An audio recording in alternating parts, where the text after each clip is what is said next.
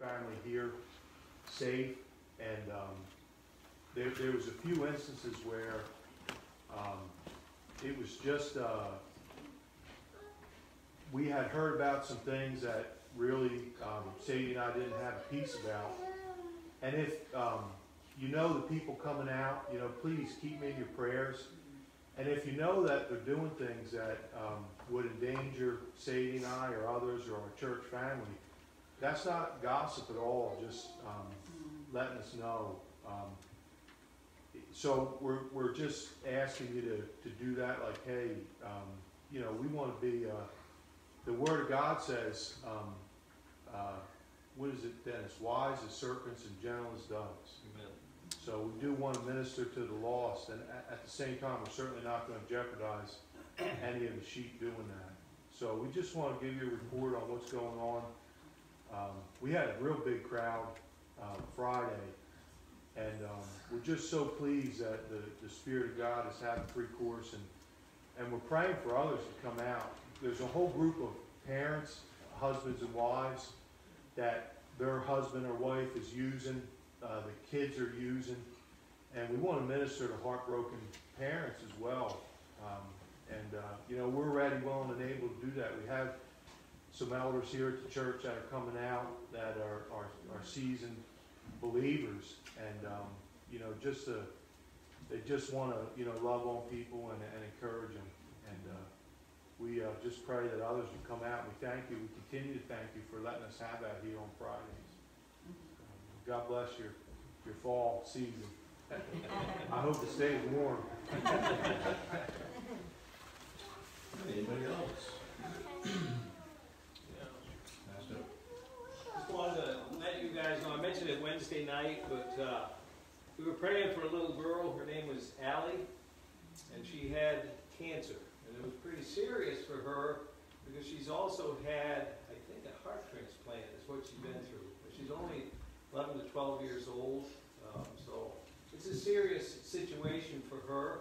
But I'm happy to report the Lord has answered our prayer. She is completely free of cancer. She's in the middle of, or really at the end of, her very last treatment. She had to go in the hospital Thursday for 5 more days. So tomorrow, I guess, she gets out. But doing well, so praise report. Praise the Lord for that. Amen. I'd also like to have you pray for, I'm not going to get this name right, Persephone? Yes, Persephone. Evelyn. She's the lady across the street from us. It's her daughter's child. The young lady was in the Marine Corps, and I don't think she's married, but anyway, make a long story short, she was born with her intestines on the outside. I can't remember, she gave me the name of the disease. The reason I found out this stuff was because she asked me if I would trade some chickens, I guess it was, chicken breasts and stuff like that, and meat for cutting up her wood. Well, I'm not going to take any of her stuff, but we're going to cut her wood up for her. Anyway, one thing led to another, and I told her that day she's not a Christian. As I asked her, I said, "You a Christian?" And she just stood there and looked at me, and I said, "That's okay. That's all right with you, right? I said, "We're taking, you know, your granddaughter's name before the church Wednesday night, and we're going to bring her up for prayer. So if you would think of her and think of Teresa. Teresa works over to Bayside. Anna would know her. Teresa Presley. Yeah. And pray for her for her salvation and her daughter's salvation and her daughter's or the baby's father's salvation, and most of all, the little Persephone makes it through these operations. She's been there since Father's Day. They were from Harrington originally, I think. They were from Harrington originally. The girl went to marriage with the mother of his child. Yeah. So if your folks would do that'd be fantastic. And before the kids go down, I have 5 of them that have learned all their 10 verses. They earned a prize today, and they want to get up. Well, they don't want to, but I want them to get up in front of the room. All right, well, we'll turn it right over to Joni then. We got all 5 of you that have done this. Bella, Joe, Joshy, Wyatt, Kelly. You can go across the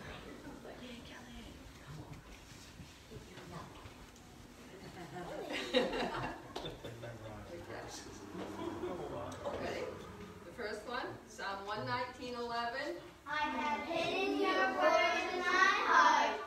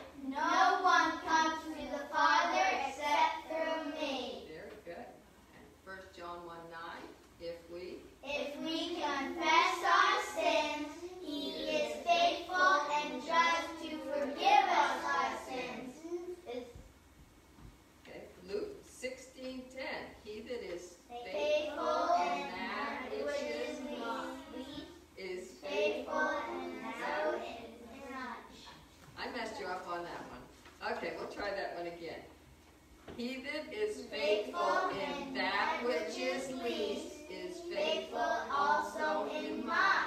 Very good. Jeremiah 18:6. Behold, as the clay is in the potter's hand, so are we in my hands. Okay. And Ephesians 4:32. And be kind one another, tender-hearted, forgiving one another. Very good. Mark 16:15. Go into the world, and preach the gospel to every creature. Very good. And the last one, Psalm 56:8. What time I am afraid, I will trust in thee. All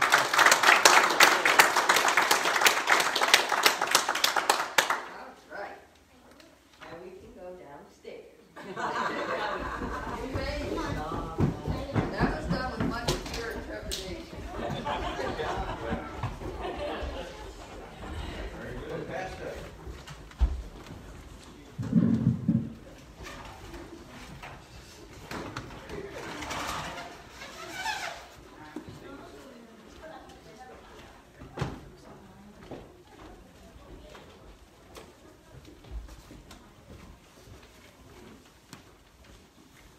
Well, good morning again.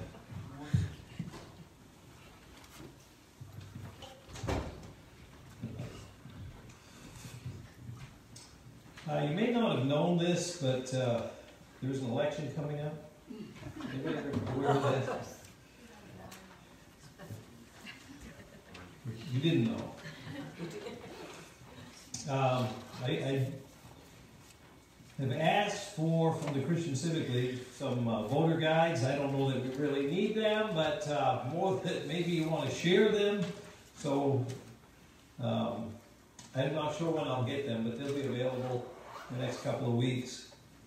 But also wanted to mention there is a place, it's iVoterGuide.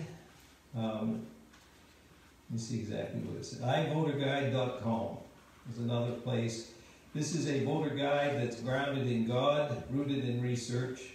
And so it's a place where you can look and see where candidates stand on issues that are important to us as Christians. So I actually have a flyer. I meant to make some copies of it. Maybe I'll do that for next week too. But there are plenty of resources out there, and it is important to know where the candidates stand and to vote biblically. That's important. As far as where the candidates stand, there is a debate Tuesday night, we think. Jury's still out on that one, because a lot of people don't believe it'll happen. But I think where they're still planning to hold it in 2 days, that perhaps it will happen. And I hope that many people do tune in, because I think there will be more clarity. Though I'm not sure how many people are really up in the air still. The other thing, as you know, I'm sure, Amy Coney Barrett was nominated for the Supreme Court. She's a Catholic lady, which is fine by me. It's going to be interesting to see how they attack her, though, since Nancy Pelosi is a Catholic and Joe Biden is a Catholic. You know, and yet it seems that they want to attack her because of her faith. We know they have the votes. We know that she will be ultimately a Supreme Court justice. But I'm just concerned again about what kind of a crazy process we're going to go through until she gets there. It was certainly difficult going through the Matt Kavanaugh process, his time before Congress, and I just think, I hope that the Lord uses this to expose the hearts of those that are opposed to the gospel, because there is opposition to the gospel. There certainly is. And all that to say that we need to be praying. We need to be people of prayer, and I know we are. And that's actually what we're going to be talking about this morning, because that's where we are in 2 Thessalonians chapter 3. we're on the topic of prayer. That's what Paul, as we begin here, he's asking for prayer. It's something he does regularly, seeking prayer. And so, the importance of prayer, and certainly in our day and age, certainly where we live right now. So let's pray about these things, and Lord, we do thank you for the time that we can gather to be in your word. We thank you, Lord, that we live in a country where your word does have free course. And as John said, though, we want to be wise as serpents, but harmless as doves. And we just pray, Lord, that you give us wisdom as we engage with our friends, with our family, with our neighbors. Lord, help us to do it with civility, but also with truth and with wisdom.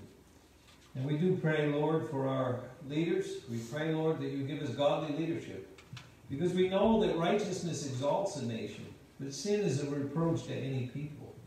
And we desire, Lord, that we would have righteous leaders. And so we pray with the election coming up that you would grant that request. We also pray for Amy Barrett as she's facing a tough couple of weeks. We pray that you would strengthen her, that you would give her wisdom. And Lord, I don't know if she's saved or not. I know she has a faith to some degree, certainly through the church. But I pray that she is a Christian lady, and that she looks to you for wisdom and guidance, and that you would strengthen and bless her and her family during this time of crazy, just all the investigation they're going to do and all the lies that I suspect will come up. I just pray, Lord, that she would stand strong through it all. And Lord, we thank you for your word as we turn to it now. As we look into your word, we pray you would look into our hearts and see if there be any wicked way in us. And Lord, that you would expose it, bring it to light, lead us into confessing it, and set us free from the power of bondage, Lord. Bless our time in your word. In Jesus' name, amen. So Paul, he's reassured the Thessalonians that they hadn't missed the rapture. We talked about that last week. And wanted them to know, certainly, that God loves them, God's for them, he's on their side. And so Paul here, he begins to close out the letter, and he begins that with this prayer request. As we, chapter 3, verse 1 and 2, it says, "Finally, brethren, pray for us, that the word of the Lord may run swiftly and be glorified, just as it is with you, and that we may be delivered from unreasonable and wicked men, for not all have faith." What a great prayer for Paul to ask them to pray for him. You see, Paul understood the importance of prayer. He understood the power available through prayer. And I think that we all intellectually will agree that there is power in prayer, and yet I think too often we still, I speak for me, I still rely on my own resources instead of just praying, spending time in prayer. If we really understand how important it is and how powerful it is to pray, I think we would pray without ceasing, as it says in 1 Thessalonians 5. And I think that's where the Lord wants us to be, in that knowledge that he is present, that he is with us, and that we can call upon him at any time and he hears us. And that he wants that kind of relationship with us, where we can communicate and where he can lead and guide us. I think we know that, and yet, what I desire to do is encourage all of you to come and join us Wednesday night when we do pray as a group. I think it's important that we do that, critically important, because we can pray individually, and there's nothing wrong with that. It's important that we do that. But it's interesting how much more powerful and how much more impactful it is when we pray corporately. Leviticus 26, verse 8, it talks about this. It says, 5 of you shall chase 100, and 100 of you shall put 10,000 to flight, and your enemy shall fall before you by the sword. And I was just thinking, I was meditating on that verse, that particular verse. yesterday, and before that a little bit too. But I was doing that math. You know, if 5 chases 100, right? So that means 1 gets 20. You know, I like to do math and break down simple, right? But then you go with, well, we have more than 5 of us. We have 100 of us. We can put 10,000 to flight. Well, that means for each one, it's 100. So you see how things increase numerically as we gather together, as we join our voices together and pray. And that's why the importance of corporate prayer. It cannot be overstated. It is critical. It's multiplied power. I don't know how that works. I'd like to explain it to you, how if one of us prays, we have this much power, but 2, it goes that much further. You get to 5, it's greater, and then you get 100, it's even huge, you know. How does that work? I don't know, but I know it does work because it says so. Leviticus 26:8 says so. 5 of you chase 100, but 100 put 10,000 to flight. And then your enemies shall fall before you. We have enemies, you know that. We do have enemies. Ephesians chapter 6, verse 12. Though this is our enemies. You know, we don't wrestle with flesh and blood.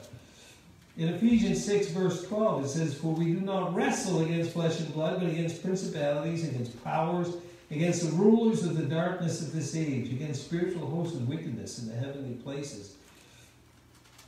Too often it breaks down into a personal attack, or it can, and we see that certainly in the political climate of our day, where there's so much.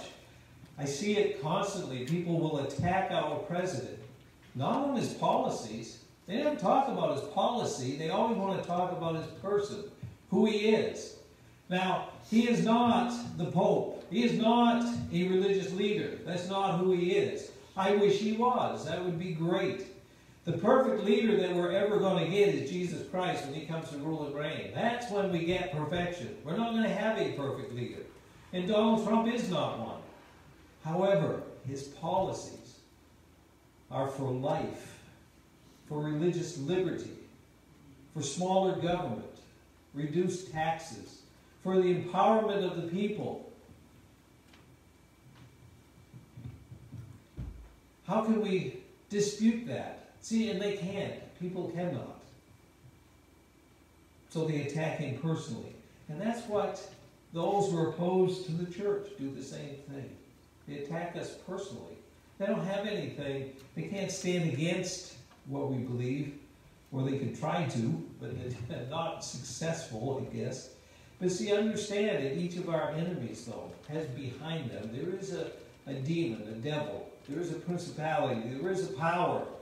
There is a spiritual force that's influencing and really disrupting our nation right now, for sure. And so it's critically important, especially over the next 5, 6, 7 weeks, probably through the end of the year, because it's going to be crazy, I think, in America. It's important that we pray, that we set aside time every day to pray. I'm probably preaching to the choir, but if you're not doing that, please do that. Please, in this time especially, because as we do that, as we pray, God will move. It moves the hand of God when we pray. He hears us, and he does that. And the other thing I want to point out, from that verse in Leviticus 26:8, not only can 5 chase 100 and 100 put 10,000 to flight, and your enemies fall before you, but how do they fall? It's by the sword. Still in Ephesians 6, which I moved away from, but verse 17, it says, "And take up the helmet of salvation and the sword of the Spirit," which is the Word of God. See, our sword is not a metal implement for slashing people. You know, it's not that we cut people up. Our sword is the Word of God. It's His Word. It's knowing His Word. It's critically important that we know His Word. And as Paul finished this list of our spiritual armor, saying to take the helmet of salvation and the sword of the Spirit. The sword of the Spirit is our offensive weapon. That's what it is. And the sword is God's word. And with that, he says, praying always with all prayer and supplication in the Spirit. What do we do with it? How do we pray? We pray in accordance with God's word, and we pray his word even. It's a good thing to do, to pray his word. Hebrews 4:12, you're familiar with that verse as well, talking about the word of God. It is living and powerful and sharper than any two-edged sword, and it pierces even to the division of soul and spirit, and of joints and marrow, and is a discerner of the thoughts and intents of the heart. So we think of the power and the precision of the word of God. It is powerful, and it is precise, and it does cut, and it does, as in Isaiah it says, God's word does not go forth except to accomplish the purpose that he has for it to accomplish. God has a purpose in his word, and it's important to use his word as we pray. And it's important to pray. Again, Paul constantly asked for prayer, and I have a bunch of verses where he did that. Romans 15:30, where he asked for prayer. 2 Corinthians 1:11, where we just were, Ephesians 6:18 and 19. Philippians 1:19, Colossians 4:13, 1 Thessalonians 5:25, Philemon 1:22, and right here. So 8 different times where he said, pray for me. And we need to lift each other up in prayer. We need to do that. Brethren, pray for us, that the word of the Lord may run swiftly and be glorified. So he wants God's word. That's the prayer, that God's word would be free to do its work, that it would be unhindered. And so important that we do this, and especially right now. So many churches are still closed. Isn't that amazing to think? So many pastors have stood up against it, and as they stand up against it, the law has nothing it can do. And yet there are many who will attack the church right now, saying that they don't care about this virus that is running through our land. And that's not true either. We do have to be wise. We have to be careful. Many churches, talking with a friend the other day, their church, they allow 50 in at a time. And 50 can be in another room because they have the space where they can observe from afar. So they get 100 people a service. So they're doing what they can to comply with the governor's wishes. But we need to gather. We need to be together. And we need to pray. Because the churches are closed. And even when they're open, there's so much apathy. So many people that go to church just to go to church. Just, I don't know, makes them feel good or something. Why do we go to church? What's our purpose in being here and gathering, right? It's to get equipped. It's to get strengthened. It's to get unified.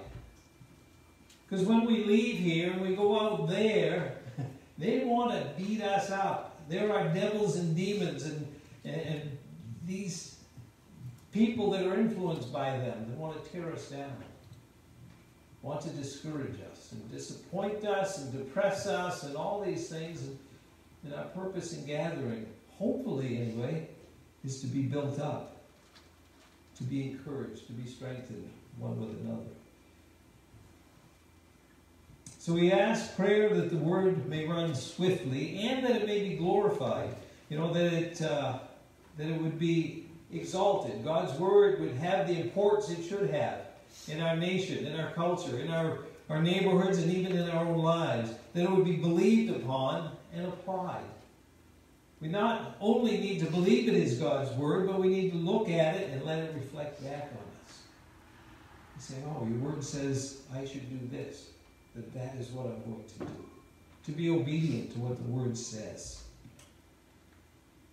And then Paul here, he also asks that they pray, verse 2, that we may be delivered from unreasonable and wicked men, for not all have faith. You know, and it is right to pray against wicked and unreasonable people. There are wicked and unreasonable people. But how do we pray for them?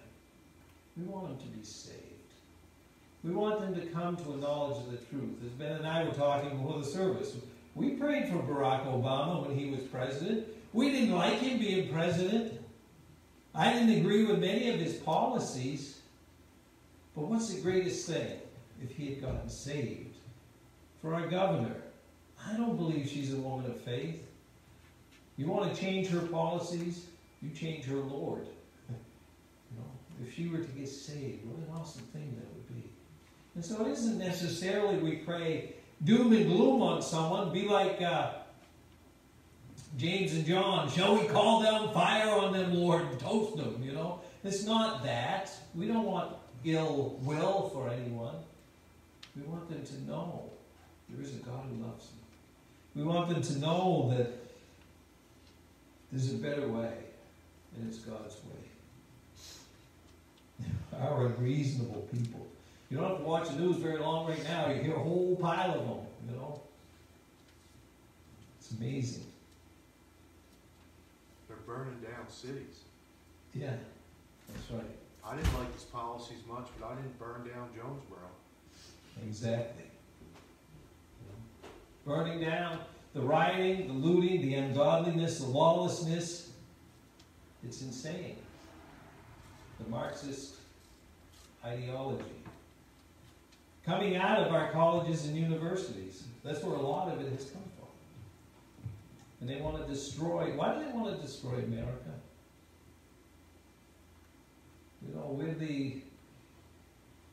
It's amazing when you think about our nation.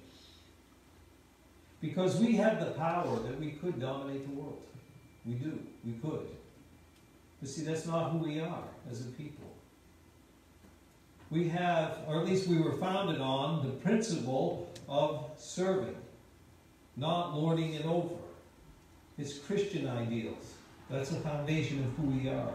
Any other nation with the power that we have, they would bring everybody else into subservient status. That's the goal of China. Everybody talks Russia, Russia, Russia, right? Well, the issue is China, people. You're looking in the wrong place. And everyone wants to attack our president, thinking he should have done better with this COVID issue. Why are we not attacking China? That's where it came from. And that's what the devil does. He deflects. He wants to put the emphasis on where he can cause the most divisiveness. That's why the riots, because of systemic racism. I just don't believe there's systemic racism. Is there racism? Yes. But does it permeate our culture? No. Not anymore. It used to. But they're looking for, they have nothing with which to fight, so they create an agenda to fight over it. That's the way it seems to me. It's tragic when anyone dies. But to blame these servants of the people, the police officers, not that they're all perfect, they're men, they're women. They make mistakes, they do things wrongly at times. And those that are pointing their finger at them ought to first do life perfectly themselves. If there is an injustice, we have laws. They will be tried. That's the way we are governed by the rule of law. And that's the problem that we have right now, is lawlessness. It's a crazy time in which we live. And I can see why, and that's where, remember in Thessalonica, these folks were being attacked. They were being harmed greatly. There were many unreasonable and ungodly people in their neighborhoods. And Paul is saying the answer to that, though, is to pray. Pray for deliverance. And then he said, verse 3 here, he said, but the Lord is faithful. See, he's saying, even if you don't pray, that's how I take that. Even if you don't pray, the Lord is faithful, who will establish you and guard you from the evil one. And we have confidence in the Lord concerning both that you do and will do the things we command you. He said, look, you need to pray. But even if you're not, even if men are not faithful to pray, God is still faithful. And what I get out of that myself, is that God wants us engaged and working together with Him for the advancement of His kingdom. That's what He wants.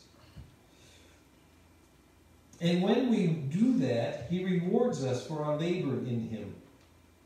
It isn't like the Lord is hindered by our faithlessness. If we neglect to pray, that somehow the plan and the purpose of God is going to be thwarted. That isn't going to happen. God's will be done. But He wants us to be a part of what He's doing. He wants us to pray. He wants us to join. And He does protect us from the evil one. He does that. Who will establish you, and He will guard you from the evil one. You remember in Job chapter 1, where the devil went and was before the Lord, and he said, the Lord said, "Have you considered my servant Job? What a great guy he is." And all these things that God is praising Job for the way he lived his life. And the devil says, "Well, the problem is you put this hedge around him. You're protecting him. So I can't get at him." That's so encouraging to me. Because if He was doing it for Job, guess what? He's doing it for us. God protects us. He's guarding us. And that's a comforting thought. God's got it. And then He says in verse 4, "We have confidence in the Lord concerning you, that both that you do and will do the things we command you." So Paul here is expressing his confidence in their obedience. See, God's work of guarding us from the evil one is done to the degree that we're willing to submit and obey Him. That's the point He's making. And as you submit and you obey Him, it makes it easier for God to guard us. We fall in under this umbrella of protection that God has for us. But if we reject God, if we push Him away, if we're resisting Him, then there are consequences to that. And with that will come doubt. Is God allowing this in my life because I have resisted Him? Because I have rejected Him? Because I have fallen into sin? Those doubts will come. Those questions will come. And yet, when we're obedient, we have a confidence. Regardless of the circumstance that comes at us, the circumstance we find ourselves in, regardless of that, I know that I'm in the will of the Lord, and for whatever reason God is allowing this in my life, I will accept it. And there's a great peace that comes in that, with obedience. And that's why, and Paul said, "I know you guys. I have confidence in the Lord concerning you guys, not both that you do it and you will do the things we command you." And then in verse 5, Paul prays for them again. "Now may the Lord direct your hearts into the love of God and into the patience of Christ." He prays for them. These two things, the love of God and the patience of Christ. To know for certain of God's great love for them and for the endurance as they go through the trials and the persecutions they're experiencing. The love of God. We know that God loves us. For God so loved the world that He sent His only begotten Son, right? John 3:16. We know this. God's great love for us. And the Lord, that's His prayer. May the Lord direct your hearts into that knowledge of His great love for us, but also, because of the trials they were going through, into the patience of Christ. I hadn't really thought much about the patience of Christ before. But think of how patient He had to be. You know where He came from. He came from heaven. He's the Lord from heaven. And He came down here to this earth. That's quite a fall down. That's a big step to go from there to here. And then He's born as a baby and He has to live on this planet 30 years, just quietly. That's a lot of patience, 30 years before His ministry started. 30 years. And then He starts His public ministry. And you look at the guys that He surrounded Himself with. He had to have patience with those guys too. You know, Peter, James, John, and the rest of them. You know, so He demonstrated patience. He did. So that's a great prayer, really. May the Lord direct your hearts into the love of God and into the patience of Christ. In the midst of trials, to realize that God loves us and that everything is for a season. Nothing lasts forever except forever. Forever with the Lord. That's what lasts forever. Well, from this point, as he's writing here, starting in verse 6, we move into a section where Paul is instructing, or actually the Holy Spirit instructing the church, giving them instructions for the strength and the purity of the church. That's what he's going on to do. And that's what we're going to go on to do next week, is look at those, because it's amazing how time flies when you're having fun, you know. But I think it's a good place. I actually expected to get down a few more verses, but I don't want to shortchange this any either. But read ahead, because it's important. And you know, even this first command here, we'll talk about it next week, but we command you, brethren, in the name of the Lord Jesus Christ. You know, Paul had boldness, didn't he? He knew that it was God who was speaking through him, and he's commanding them. And what's the commandment? That you withdraw from every brother who walks disorderly, and not according to the tradition which he received from us. And so we're going to talk about, as we head toward the end of this letter, is the tradition of the apostles. Not my tradition, not your tradition, not man's tradition, but there is an apostolic tradition. And if someone is walking contrary to that, then we need to confront them to the degree that we let them know they're not walking right. We need to let them know that their walk with the Lord is not a walk with the Lord. Their walk is built on selfishness, and that they need to repent. And we'll deal with that, and there's other things beyond that that we'll deal with next week. For now, it's prayer. That's the emphasis for today. Encouraging you to be prayerful. And we need to pray. And so, why don't we stand? And I'll close in prayer, and then Lauren, you get a song maybe that we'll end with. Before, ready to pull this down? Yes, Just all back on? Yeah, I'll come And let's pray. Lord God, we do thank you for your word, for the truth of it. And Lord, as we've looked at this morning, the importance of prayer.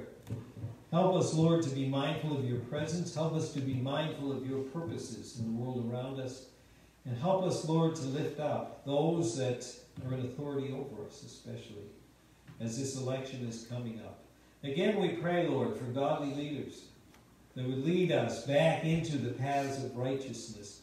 We are a sinful people. There is much wickedness and lawlessness going on in our land today. And Lord, we hate it. Lord, I hate as well this sin of abortion. And Lord, I am so encouraged by this Supreme Court nominee. And I pray, Lord, that as I saw abortion legalized as a young man, I pray I would see it outlawed as an older man. We pray, Lord, that light on our nation, that sin that we have committed for all these years, would be eradicated. Oh Lord, help us to repent as a people. Help us to turn back to you. We pray, Lord, that your Spirit would have free course, your word would have free course, and that we'd see revival in our days as well, before you return to take us all out of here, and to take us to live with you. Thank you, Lord, for my brothers and sisters. Thank you for their being here this morning. I pray, Lord, that you would fill them with your Spirit, that you would bless them, and that as we go, you would go before us and give us opportunities to just share with others the joy that we know. Thank you, Lord, for this day. In Jesus' name, amen. And with that,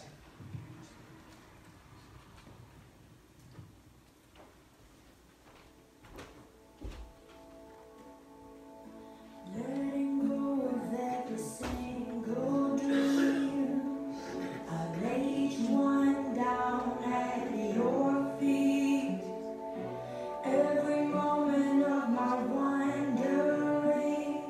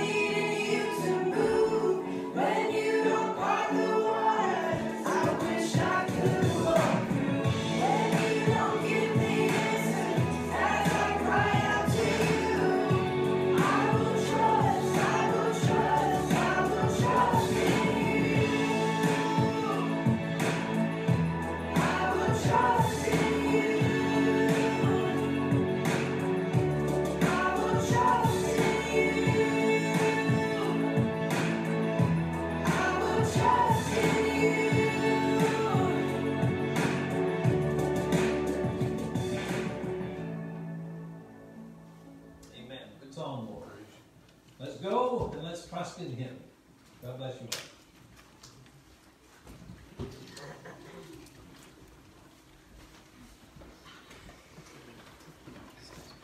all. Nobody tried to take me in, huh?